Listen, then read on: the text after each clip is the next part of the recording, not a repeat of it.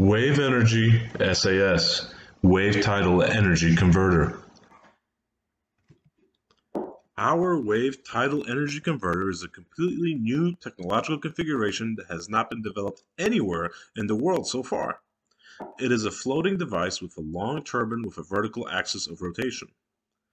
The power obtained by our device is essentially the energy of tidal currents, and additionally the energy of sea waves when the current speed is very low. This technological configuration allows to simplify the concept of the device and reduce its mass. The cost of installation at sea is 10 times lower than the cost of installing equipment on the seabed. Therefore, according to our forecasts, the cost of electricity production by our system should be around 60 euros per megawatt hour. This is especially important to be able to conquer this market.